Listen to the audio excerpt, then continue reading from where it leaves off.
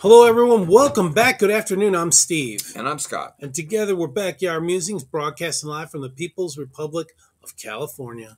As always, well, not always, but that's our base unit, right? And we're still talking science and technology. Yep, absolutely. And we still want to know about those Sasquatch if you saw them in the last segment. Oh, yeah, the jaguars, right? New research indicates that erythritol, a sugar substitute commonly recommended for individuals with obesity or diabetes, may carry unexpected health risks, from low-carb ice creams and keto-friendly protein snacks to sugar-free sodas. Erythritol is a widely used sweetener found in countless diet and specialty food items. I'm going to check all my labels now.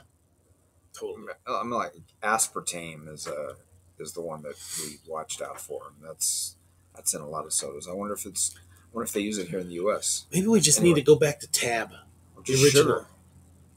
Just sugar in moderation. Yeah, I guess.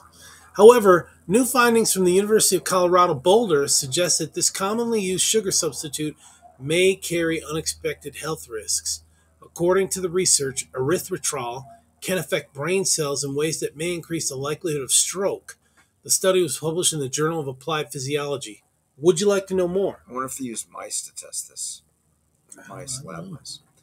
Quote, our study adds to the evidence suggesting that non-nutritive sweeteners that have generally been purported to be safe may not come without negative health consequences. I don't know of anyone that's safe that I've heard about.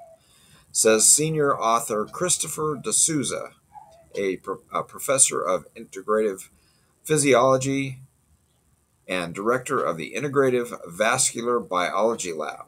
Okay. He's up there. Yeah. Erythritol, a sugar alcohol that was first approved by the Food and Drug Administration in 2001, is typically made by fermenting corn. It is found in hundreds of products and is popular for several reasons. It contains nearly no calories, delivers about 80% of the sweetness of regular sugar, and has little effect on blood sugar or insulin levels. These traits make it especially appealing to people focused on weight loss, low-carb diets, or blood sugar management. But like any sugar-free or low-sugar item, that doesn't mean that you can eat the whole box of Oreos. Why not? Or drink the whole case of soda, right? I mean, you mean like in 30 minutes or in however you do it, weeks? yeah. Like you can't, just because it's sugar-free, you eat a handful, and I'm not telling y'all how to eat. You can eat however you want to. But you eat a handful of Oreos, or you eat a whole box of Oreos. And I'm not an Oreo guy. Well, I like the gold ones, but not the black. With the ice cold milk. Yeah, anytime I eat something sweet, I gotta have milk. So, but that's for another segment. But recent research has begun to shed light on its risks. One recent study involving 4,000 people in the U.S. and Europe found that men and women with higher circulating levels of erythritol were significantly more likely to have a heart attack or stroke within the next 3 years. D'Souza and first author Auburn Berry, a graduate student in his lab, set out to understand what might be driving that increased risk. So I'm going to spell out erythritol. So if you want to do so if you want to do research, it's erythritol. So if you want to do your research and start looking at your labels, that's how you spell it. Okay. Research in the lab treated human cells that line blood vessels in the brain for 3 hours with about the same amount of erythritol contained in a typical sugar-free beverage. They observed that the treated cells were altered in numerous ways. They expressed significantly less nitric oxide, a molecule that relaxes and widens blood vessels, and more endothelin-1, a protein that constricts blood vessels. Ooh. Meanwhile, when challenged with a clot-forming compound called thrombin, cellular production of the natural clot-busting compound, TPA, was, and that's a lowercase t, uppercase PA, was markedly blunted. The erythritol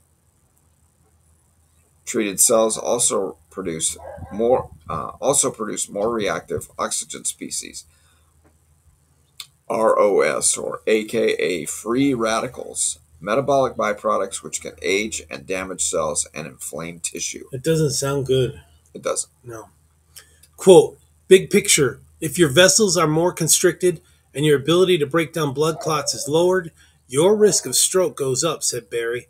Our research demonstrates not only that, but how erythritol has the potential to increase stroke risk. D'Souza notes that their study used only a serving size worth of the sugar substitute. For those who consume, here we go, for those who consume multiple servings per day, the impact presumably could be worse. That makes sense, right? The authors cautioned that their study was a laboratory study conducted on cells, and larger studies in people are needed. That said, D'Souza encourages consumers to read labels looking for erythritol or sugar alcohol on the content. I've never seen that. I mean, sugar alcohol, that's from manufactured alcohol, right? I mean, that's That's what makes it sweet. well, yeah. Quote, given the epidemiological study that inspired our work and now our cellular findings, we believe it would be prudent for people to monitor their consumption of non-nutrient sweeteners, such as this one, he said. I wonder if NutraSweet has that, because we use NutraSweet in our cacao. Well, it has aspartame in it, I think, and that has been proven over the last couple decades to be not good for you. And that's in almost, I mean, you look at a can of any kind of diet soda, and that's got that sweetener in it, and it's not. I mean, they sweeten low, or what is the other stuff they have? I don't mean to be throwing out brands here, but they're sweeten low. The package stuff, it's in a little pink package. I forget what it's called, but all those things. Yeah, it's almost better, I think, if you just. It's like the butter margarine thing. Mm-hmm. You know, Mm-hmm. the margarine's got some chemical type stuff in it, and believe me, I've eaten a lot of both, but we've gone back to eating butter now. Because the hydrogenated oil, I think, in the margarines or the fake butters, it's good. It lasts longer in your refrigerator or wherever you keep it. But yeah, all those. And what's the fruit? The high corn syrup fruit. Fructose? Yeah, fructose. That's not supposed to be good for you. That's why they say it. That's why you can still buy some sodas with sugar in it, but you usually pay more. And you go south of the border, all their sodas are all made with sugar. Like the red dye, right? Canada, we did a study on that, Yeah, right? we did or not a study, but a segment on that where the red dye, Canada's getting rid of the red dye, or they don't have it as much, or in their JFK stuff. too is doing it. Yeah, Let's get rid of it. And it's taken a while, but yeah, why do we have to have that stuff in there? Two different RFK. I'm sorry, RFK, yeah, Junior, and the cereals. You know, it's like a cereal. It's like California Fuel. There's California Fuel, and then there's everybody else's fuel. And why do they do that? I don't know why. So anyway. All right, folks. Thanks for joining us. Take care, everyone. We'll see you on. Enjoy your Sabbath. Yeah, enjoy your Sabbath day. Thanks. Bye. Bye.